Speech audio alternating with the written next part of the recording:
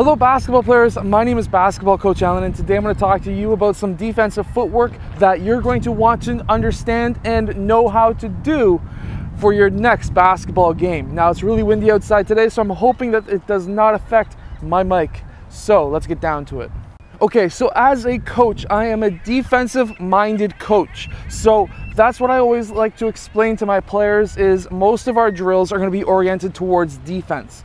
The reason for this is if you have the ball more than your opponent, then you're just generally going to win more games. If you have more chances to score, you're going to win more games.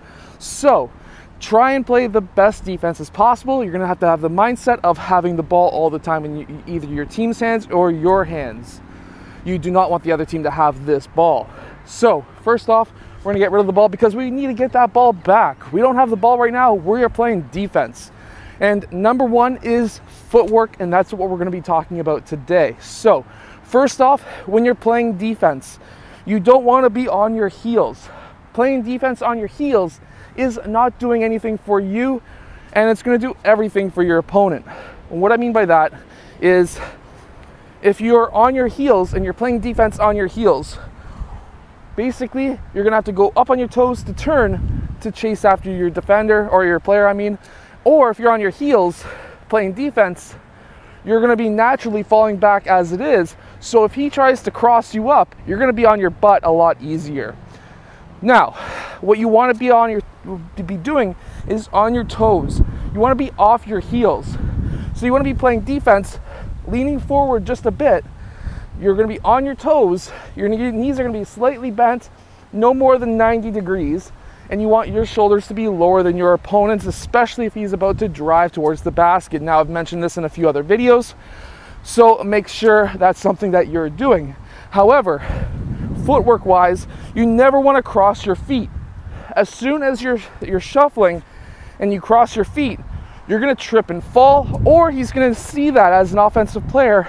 That's what I used to look for as a player. If somebody crossed their feet, I'm going to be just basically crossing the ball back, taking a dribble or two back and jacking up my shot, because he's not going to be able to react as quickly, and if he tries to react quickly, he's going to fall on his butt.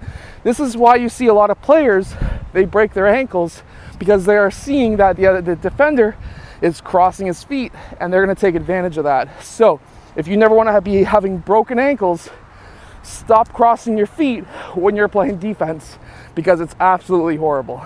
Okay, so let's say you're playing defense and your man starts to drive on you either right or left, it doesn't matter. What you want to do, and what I see a lot of players do, is they'll take a step back with their left foot if they're driving this way, and then they'll finally step around.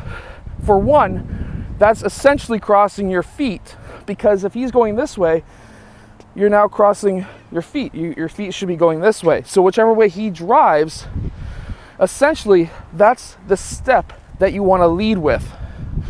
And then you want to catch up. Now, if you're catching up, unless you're a really slow player, you shouldn't be turning around and sprinting after your player.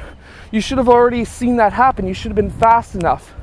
Now, if you're really far behind and you're turning, that means that you're on your heels and you're not playing defense on your toes. So, first off, on your toes, bent, shoulders back, shoulders lower than theirs. That way, if they drive, you can turn and then you can get quickly after them and cut off any lane towards the basket that they had.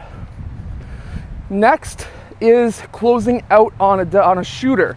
So a lot of players, they'll close out and they'll do some large jump and try to block a shot.